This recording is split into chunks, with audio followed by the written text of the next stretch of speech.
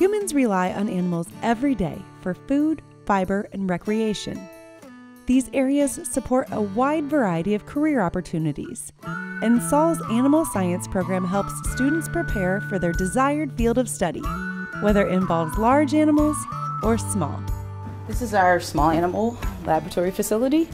So our students come in and also learn about the small animal side in addition to their large animals. So we have all various rodents, rats, mice, gerbils, ferrets, rabbits, as well as beagle dogs. So the students every day, they come in, work with the animals, take care, check for food and water, also learn to do health checks, to do simple husbandry procedures such as cleaning ears, clipping nails.